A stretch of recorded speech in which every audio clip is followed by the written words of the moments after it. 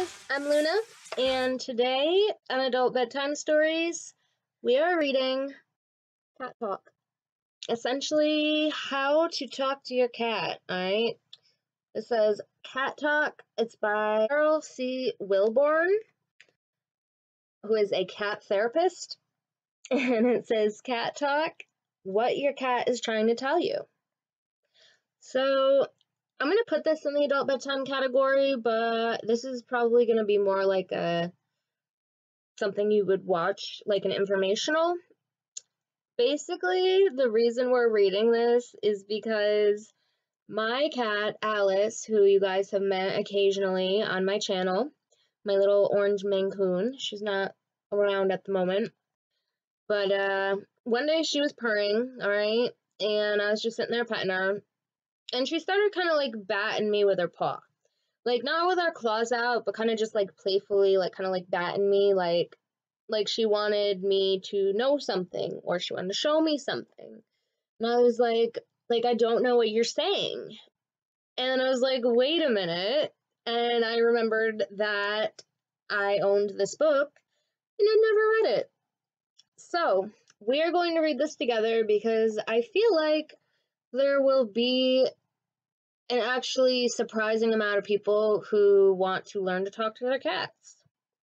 So we're going to skip the intro, which is explaining what a cat therapist is. You guys can let me know in the comments if you want me to go over that, if you're interested in that. But we're going to skip right to the first chapter. What is my cat trying to tell me? And we're probably going to also read the second chapter just because these chapters are so short. And that one is called Anticipation. So, we'll see. We'll see how it goes, right? If you have not yet already, please hit that subscribe button. Stick around if you like what we're doing here. Ring that notification bell so that you never miss a video. And hit that thumbs up button because it is a free way that you can help your girl out. Oh, and by the way, if you guys have paranormal stories, send them to me at this email right there, luna.enchanted@yahoo.com, because I want to start doing paranormal story time. And I know that I am not the first YouTuber to do this, but the reason that our paranormal story time will be special is because I don't have that big of a following yet, and since it is the beginning, you guys have a very, very, very good chance, like 100, of seeing your paranormal stories featured. So make sure to do that if you have your own paranormal stories. All right, let's get started. Let's see what your cat is trying to tell you. What is my cat trying to tell me? Sam, please be quiet. I can't stop to pet you now. I've got to get these cookies into the oven, I cried. It was a trying morning, and I had to get the cookies baked and all kinds of sun-dries finished before I left for the practice. Sam was annoyed because I had jumped out of bed before he got all of his morning cuddling. He's 15 years old, and being Siamese tends to make him score high on the vocal cords. Piercing, to be quite frank. Baggins, our other cat, and Sam's adopted kitten, is 8 years old. He was curled up in one of their baskets. Okay, so you can already see that the cats are named after the Lord of the Rings characters. Bilbo Baggins and Sam. Okay. I knew Sam would not be enticed to join Baggins until I had picked him up and hugged him, so I did. But when I put him down, he started vocalizing all over again. This was my cue to stretch out on the sofa so he could climb up and stretch out on me. So I did, and he did, and soon Baggins joined him. It looked like I wasn't going to get my sun-dries done, but I'd made Sam and Baggins happy. Sam's tactics had been a bit more dramatic in his youth. If he didn't get my attention by simply talking, he would give me a nip on the hand or ankle, whichever part of my body was most available. For a while, I thought he was just ornery, but I soon discovered that if I petted and talked to him, he would relax and start purring. Other times, Sam didn't want to be petted, but just to sit in my lap and be admired. If I tried to pet him, his tail would swish back and forth, and if I persisted, he would give me a silencing nip. Yes, he wanted contact, but it became clear to me that he preferred to control the situation, as most cats do, from my experience anyway. Sam taught me that when his tail started swishing, this meant hands off. He didn't discriminate and treated our friends and visitors the same way. To avoid any hard feelings, we just told anyone whose lap Sam graced what his terms were. Sam and I have been together 15 years now. Sometimes he has communicated his needs to me by actually talking, other times by the way he moves his body, and if necessary, by doing something bizarre to attract my attention to whatever it is he needs. A cat is a very sensitive animal. How he feels is how he acts. It is therefore very important to know how your cat is feeling. Since a cat doesn't intellectualize his feelings as people do, his feelings surface much faster. Some cats, like Sam, are very vocal, and although you can't always figure out what they want, you are aware that they do want something. There are other cats who express their feelings primarily through body language, such as a wag of the tail or the ripple of a back. If you are able to decipher your cat's feelings by how he expresses them with his body, you will be in closer touch with what your cat is feeling. Often your cat can clue you in on upcoming events through body language. For example, your cat's keen senses can alert you to approaching visitors, which usually happens when I'm in the bathtub or shower. If Sam comes sauntering into the bathroom with an annoyed look on his face, I know that someone is at the door. On the other hand, Baggins' reaction to such events is usually more hysterical than annoyed. Instead of sauntering into the bathroom, he employs the run for cover tactic. The sound of the doorbell causes him to seek cover under the bed or in the closet. Other times, you may notice that your cat will run to the door or stand with his ears cocked. It's because he hears someone in the hall. Often it's someone you expect, but he got the message before you. This may give you an extra moment to dab on some perfume or wipe the cat hairs off your clothes and make any last-minute touches. Baggins will run to the door if it's my husband, Paul, he hears. But for almost anyone else, he will cock his ears, peer intently toward the door, and then run for cover. Not Sam. He remains right where he is, unless it's Paul and he wants to spend the energy to greet him at the door. If you're under the hairdryer or plugged into earphones and your cat jumps suddenly out of a sound sleep off the chair next to the phone with a disgruntled look, you can be sure the phone is ringing. He might even flick his tail or whiskers or ripple his back to indicate that he's annoyed and wants you to do something to stop the noise. My cat does that in the morning when I snooze the alarm clock too much. She don't like that. Not only does your cat use body language to express things he's feeling about himself or to convey messages to you, he uses it to clue you in on another cat's or animal's behavior. If, for instance, you find one of your cats intently sitting in front of a closed cabinet or closet and you can't find your other cat, open the cabinet or closet and your missing cat will appear. If the missing cat is sleeping, however, he'll probably remain right where he is and your other cat will join him or try to take over his spot. One afternoon, I returned home from the practice and Baggins, as usual, followed me to the kitchen. Suddenly, I heard a far-off cry and started toward the living room. I had only taken a few steps when Baggins darted toward the apartment door and started to scream. I opened the door and Sam stepped inside. Without my knowledge, Sam had stepped out when I stepped in. On hearing Sam's cry of distress, Baggins had immediately run to his rescue. Now and again, a cat will help to save his companion's life. Parker Pine, a client's cat, awakened her person one night by screaming and pawing away at her ear.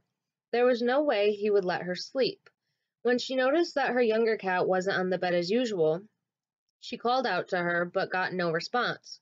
The woman stumbled into the living room and noticed that the half screen was pushed aside from the window.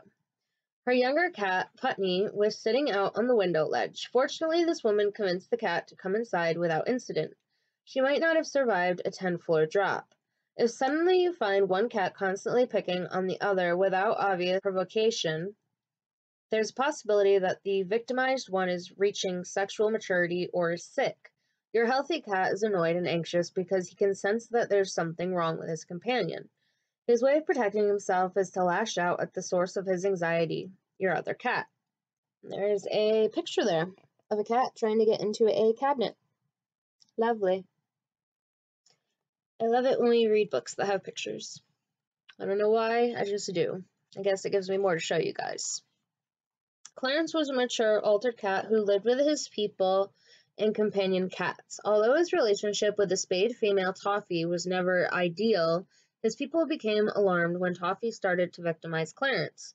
As I reviewed Clarence's case history, which included chronic cystitis, and observed his facial expression and breathing, I recommended that his chest be x-rayed.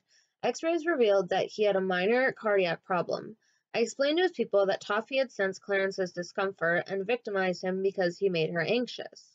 Clarence started taking medication. As he felt better, Toffee became more relaxed and stopped her hostile behavior. Luckily, his people were able to take care of Clarence's problem before Toffee's behavior became habitual. If that had occurred, the reconciliation would have taken longer. By properly interrupting your cat's message, you may be able to discover your sick cat's problem before it becomes serious.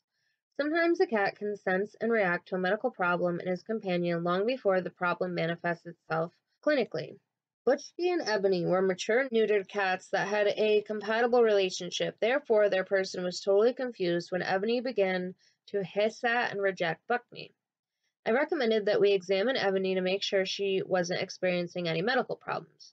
When Ebony checked out all right, I suggested that we examine Buckney. He was slightly asthmatic, but otherwise okay. Buckney started taking some medication, and I advised their person to give both cats extra attention and support. Several weeks later, Buckney's appetite declined, and he appeared uncomfortable. Diagnostic tests revealed that he had diabetes. Unfortunately, Buckney's condition became critical, and he had to be put down. Ebony had sensed Buckney's problem long before it evidenced any clinical signs. The more you become aware of what your cat is saying to you, the better your relationship will be. Sam and Baggins are forever making this plain to me. Aww. Well, that's pretty cool to know that when you have two cats, one cat is able to sense medical problems in the other cat, like before you would know. So we're going to read chapter 2, Anticipation, because it's so short. Yeah, we will. Anticipation. Cats are creatures of habit. Their anticipation of routine activities increases their security and happiness. One of the high points of Sam's day is bedtime. Here's why. Paul usually makes it to bed before I do. As soon as Sam realizes that Paul is heading toward the bedroom, he perches himself on the bedside chest. No sooner does Paul climb into bed and stretch out his legs than Sam immediately arranges himself on top of Paul's pillow. He proceeds to let out a short cry and nuzzle the spread with his head. If Paul tries to ignore him, he starts pawing away. This convinces Paul to lift up the spread so that Sam may crawl underneath. Sam doesn't remain there, but very quickly emerges to settle down on Paul's leg. It's almost as if he carries out his ritual to firmly establish that he may sleep wherever he pleases. Paul's legs are his starting point. If Paul isn't too engrossed in his bedtime reading, Sam has very little trouble attracting Paul's attention to get what he wants. He's taught Paul to anticipate his actions. Cats teach us to anticipate their actions. They also express anticipation. Because their anticipation changes from one situation to another, they express it in different ways. There's eager anticipation, which occurs when a cat waits impatiently for something, but he's annoyed when it takes too long. At bedtime, Sam gives a classic example of this. If the phone should dare to ring while he's reclining on Paul's legs, he flicks his tail back and forth as hard as he can to convey that he wants the talking to stop and the light turned off so he can get some sleep. Baggins' first love is food. On any trip to the kitchen, within 3 hours of his next meal, he darts to his dish, ripples his body, scrunches up his face, and screams while he impatiently but eagerly anticipates his dinner. Whereas Baggins needs no formal dining invitation, Sam often has to be called. Even then, it's not unlike him to start and then stop while he waits to be petted, another kind of anticipation. Sam feels more secure and comfortable if he's being touched while he eats. Baggins is almost as concerned about his litter box as he is about his meals. Heaven forbid the litter box should contain the slightest debris when he is ready to use it, and we're around to change it. If so, he'll wait for one of us to enter the bathroom, he'll flick his tail and pace around the box, or perch himself on the toilet seat and stare at the box until we carry out his wishes. Sometimes he'll even run back and forth to the bathroom, trying to attract our attention. If we don't get his message or innocently leave the bathroom without cleaning the box, he'll get even by leaving a pile on the floor. However annoyed I may become, I have to remind myself that Baggins tried to get me to anticipate his need, so it wasn't his fault. Another one of Baggins' pleasures involves the bathtub. When I take a bath, he first props his front paws over the edge of the tub and stares intently at me as the tub fills. Shortly after, he paces back and forth across the bathtub tile. If I try to ignore him, he walks along the edge of the bathtub. It's when he meows at me that I finally reach over and pull out the stopper. As the water drains out of the tub, I drape a bath towel around my body so Baggins knows his time is near. As the last drops of water leave the tub, Baggins jumps onto the towel and stretches himself out. From eager, impatient anticipation, he moves to intense joy at attaining what he wanted, to occupy my bath towel. Gable was one of our resident cats at the practice who was another water freak. His anticipation concerned drinking. He preferred his water straight out of the tap. To get our attention, he would jump up next to the sink and gaze intently at the faucet until we turned it on. Another kind of anticipation is dread anticipation, which is when your cat knows what is going to happen next and doesn't like it. Baggins clearly illustrates this state whenever he sees our suitcase come out of the closet. All of a sudden, there's a big lump under the bedspread because he knows this means he and Sam are going with us. He wants to be with us, but he prefers that we all stay home. To lure Baggins out from under the covers, we usually put his canvas traveling bag by the bed with Sam already inside, and when we lift the spread, Baggins will usually jump right into the bag. Sam and Bags are his main security blankets. If your cat's body ripples and or his tail flicks and he runs for cover at the sight of the nail clipper, he is sending you another message of dread anticipation. Try to have someone else distract him by petting or giving him catnip while you trim. If this fails, you may have to resort to trimming his nails during his lazy or nap period. It's not unusual for a long-haired cat to scoot to the top of his floor-to-ceiling scratch post when his person takes out his grooming combs. An especially vivid sign of dread anticipation is the tip of a plum tail sticking out from under the sofa when a cat is trying to hide from his person who's trying to wipe his soiled rear. Unlike Sam, who dashes to his bedroom basket for his morning pills, some cats whose daily medication can't be disguised in their food have trouble adjusting to the ritual. So they, too, run in dread anticipation. Creeko is an adult cat who perches himself on the toilet seat to urinate and uses the bathtub drain for his other business. When it's time for Creeko's daily medication, he first camps out on the toilet seat for a while. If he finds this action doesn't distract his person, he runs to the bathtub. Although he gets his medication in the end, Creeko has found that as long as he seems to be attending to business, his person won't interrupt. Ambivalent anticipation occurs when your cat both wants and doesn't want something. When we have visitors at home, Baggins will sometimes sit in the doorway to the living room, watching and occasionally peering at us. He wants to join Sam, who is usually the center of attention, but he's not too sure about the visitors. Any sudden movement or loud noise will cause his body to ripple, and he'll retreat to the bedroom until things have calmed down. My friend Phyllis's cat, Barnaby, goes into a state of ambivalence when mealtime arrives. While Phyllis prepares the food, Barnaby jumps up on the counter and stays nearby. Then he tries to show he couldn't care less by feverishly batting around the nearest unrelated object. However, by the time his food is in his dish, he's right there chomping away. Oh boy, does he want the food, but somehow he is afraid if he acts too interested, perhaps it will disappear. This behavior is characteristic of a cat who has had an insecure kittenhood. Barnaby came from a pet shop and was the odd-looking kitten of his litter. Phyllis noticed that he didn't interact with the rest of his litter at the pet shop. The other 4 kittens were cream Persians from a long line of cream Persians. Barnaby was a brown tabby. Since he was unlike all the rest of his mother's kittens, he didn't receive much of her attention. He probably remembers nursing as a traumatic experience. Chances are he never got the nipple he really wanted when he actually wanted it if he showed his interest. Although this may be only an assumption, in fact Barnaby was a very sick kitten, which indicates that his relationship with his mother and litter was not fulfilling. Jennings was a former resident cat who had a difficult time accepting affection. Sometimes he would nuzzle up to be petted, then his tail would start flicking as if he were going to spray, and he would prance off across the floor. Although he wanted physical contact, the charge of energy he received from being stroked overpowered him. When this happened, he transferred the energy to another part of his body to decrease the overpowering feeling. As Jennings became more relaxed and accustomed to human contact, he was able to enjoy being stroked and cuddled without ambience.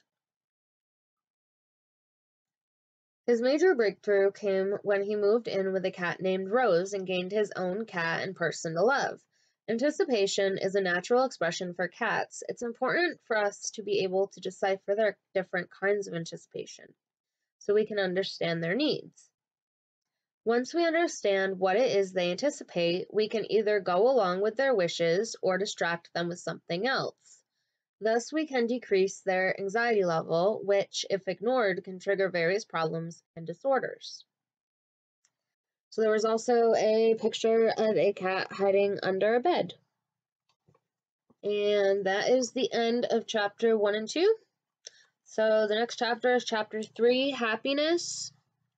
I'm not going to continue on with that today, but let me know if you are enjoying learning how to talk to your cat, or how to read their body language, rather, and their mewing. Again, if you have not already hit that subscribe button, please do so, as well as hit that thumbs up button. It is a free way to help your girl out. And comment below which book on Adult Bedtime Stories is your favorite.